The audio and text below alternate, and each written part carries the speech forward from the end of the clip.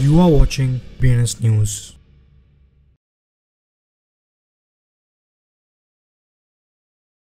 Shanghai court issues verdict on the first digital yuan money laundering case. BlackRock, Fidelity and Bitwise lead in $3 billion total Bitcoin spot ETF. Supreme Court overruling Chevron's Doctrine implications for crypto and Ripple. Cryptocurrency sector faces stricter AML regulations with EU provisional agreement. Court acquits former Bithumb chair in $82 million fraud case. OKX doubles down on McLaren deal as F1 continues to attract crypto firms. Crypto exchange firm WooX raises $9 million to improve liquidity. Sui teams up with Oracle stock to provide builders with fast pricing data. Stripe's payment policy is under fire for restricting Bitcoin's mining hardware purchase. IoT unleashes version 1.0.0 Alpha 2 next-gen DLT innovations on the horizon. Investment firm with $1 billion in assets looks to invest in Bitcoin mining with Fabio Consulting. Singapore MAS strongly opposes spot Bitcoin ETF listing.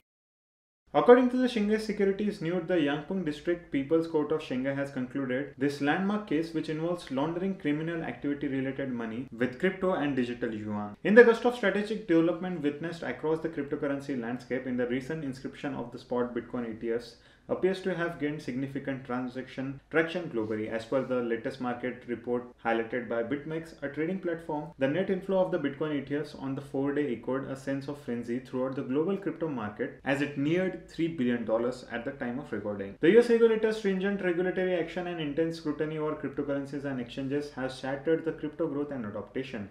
However, experts believe that the Supreme Court overruling Chevron Doctrine is almost there and will have far-reaching implications for the crypto industry as judges could end or limit the doctrine. The European Council and the Parliament have provisionally agreed to expand the part of its European Union's anti-laundering and the counter-terrorism financing law to cover cryptocurrency market. According to the new agreement, these companies must check all transactions that cost £1,000 or more.